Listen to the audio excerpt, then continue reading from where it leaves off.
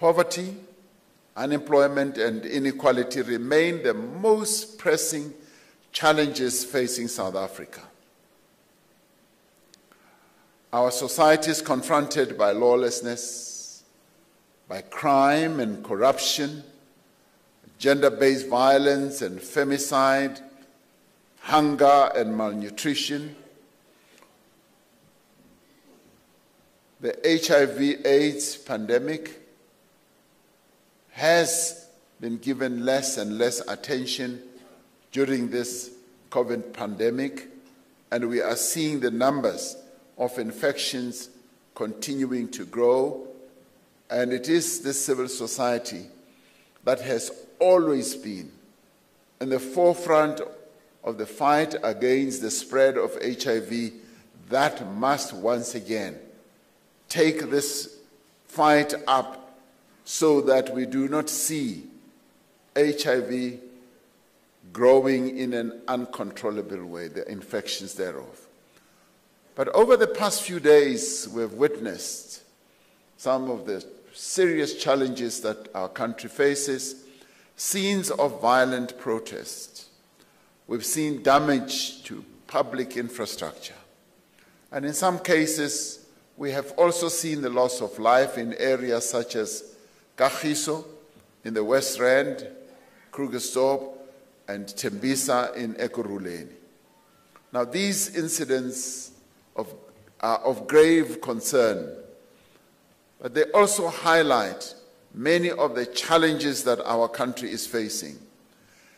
As we address these incidents, we need to distinguish between legitimate protests and criminality, because unless we distinguish between the two, we are going to lose what needs to be done and how it needs to be done. Yes, there are community concerns and grievances that need to be addressed. Concerns that we should all have to prevent loss of life, destruction to property. Today, we also saw mob justice being played out. Our people, because of their anger, going out to confront a number of people, and there being mob justice. And we cannot, as South Africans, reach a level where we just resort to mob justice. We need to be dealing with the problems that we have, working together as communities, working together with our law enforcement agencies. We can all understand the public outrage in Kagiso that was sparked by the gang rape of 8 young women last week, and we all deeply and sincerely share in the pain of those young women, their families, as well as the neighboring communities around Kagiso. Police, as we speak now, are hard at work, and a number of people have already been arrested, and they are investigating fully exactly how that whole incident occurred. And we must commend our police for apprehending suspected illegal minors and shutting down their operations. And this we applaud the police for. They are doing the best that they can. And we must support them in the various things that they get involved in as police, because quite often they also put themselves in the line of danger, and they put their lives on the line as they seek to protect our communities. Now, they are trying their very best, and I think we must applaud them for that.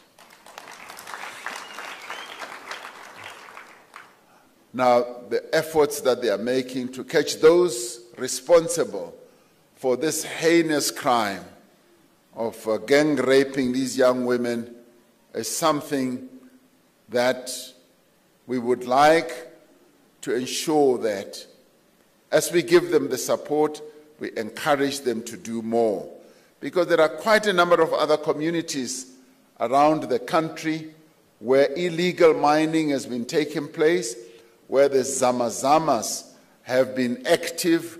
And all I can say is that the Commissioner of Police, together with the Minister, have set up teams that are going to deal with this issue of illegal mining and deal with those Zamazamas in the very illegal activities that they get involved in, particularly in terrorizing our communities. We will put this to an end, and we will do it as effectively as possible.